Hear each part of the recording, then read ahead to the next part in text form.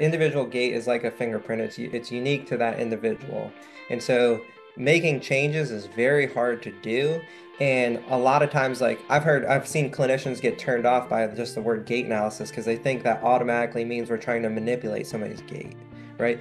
But that's not what it's about. It's more about, again, the pieces of the puzzle. It's completing like what is the body experiencing while we're running and how can we like see that in a concrete way and then just see what happens over time because we also don't know like this could maybe the runner has always ran with this asymmetrical pattern, and even when they're healthy we see that it's still there, but we don't know. Maybe that's just not, maybe we didn't complete rehab also and it's like there's a missing component there. So it's just like all of this is very complicated. There's lots of pieces. This is a small part of that.